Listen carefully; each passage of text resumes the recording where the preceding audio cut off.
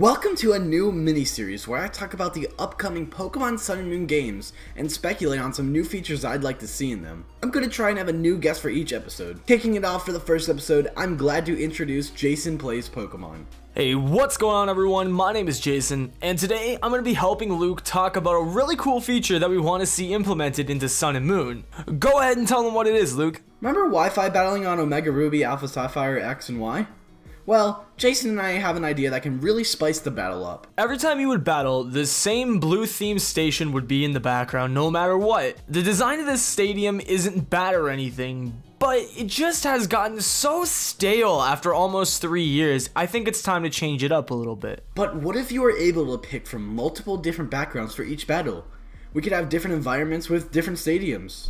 They could even go as far to affect the battle play style. As I'm sure most of you know, the move Seeker Power is a normal type move with base 70 power. However, what you may not know is that depending on the environment that the battle takes place in, Seeker Power has different animations and different moves that it can become and cause different status effects. For instance, when used in the standard Blue Link Battle Stadium, Seeker Power does 70 base damage, but it has the animation of the move Strength, and has a 30% chance to paralyze the target Pokemon. There are many alternate outcomes that Secret Power can have in battle. It even has the chance to poison the target Pokemon when battling in tall grass. It's honestly so unfortunate that this move is limited because of the lack of variety in Link Battle Stadiums. Most people probably didn't even realize that Secret Power could do anything other than be a subpar move that has a chance to paralyze. This is why Luke and I think that it would be a great idea to have some sort of multiplayer stadium system where not only Seeker Power will be able to be at its full potential, but Pokemon trainers will be refreshed to see like new themes when they're getting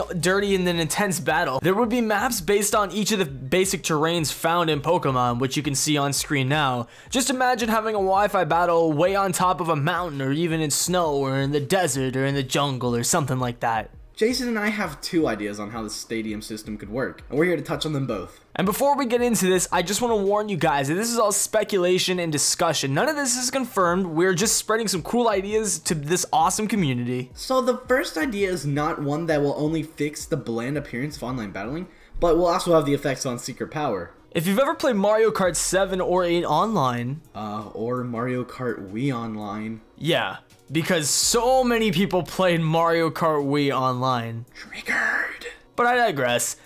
Anyways, all the racers will vote on a certain map, and then through a system or random number generation, one player's map will be randomly chosen. The positive side to this method is that no one gets a stadium that will give them an advantage 100% of the time. Depending on the type of battle, 1v1, 2v2, or even Battle Royale, which is actually a new battle style introduced in Sun and Moon, each player will be able to select their desired stadium that they wish to play on, and a number generator will select the lucky winner's stadium. Or what it can even be like, and this is also a suggestion that I may throw in myself, is it can be sort of like the Call of Duty voting system, or I think Halo does this too, where, you know, there could be two specific stadiums available, chosen at random at the start, and then the people who are participating within the battle can choose which stadium they would like to play on. But then again, if you were only battling with one other person, then I guess the random number generator system would work as well. So it all really depends on what you're doing. Then all the players can duke it out until someone comes out victorious.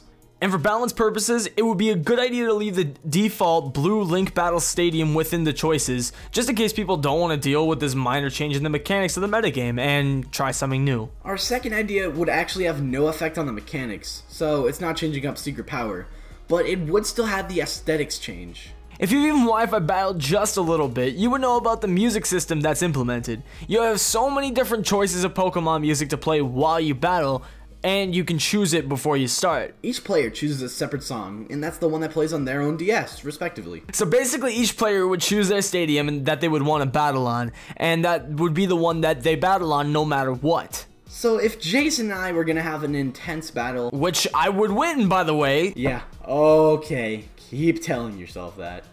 Anyways, if Jason and I were to battle, I could hypothetically pick a mountain-themed stadium, and Jason could pick a water-themed stadium. And instead of us both only playing on one, the stadiums would differ, but only through our own perspectives. Yeah, and then I would win the battle. I don't even know why you would think that. Let's just say that your Squirtle could take the hands from my Ampharos, my friend. Scarf dig Squirtle. GG no re, man. But yeah, we would each be on our own stadiums, and Secret Power would retain the same effect that it has on the standard blue stadium.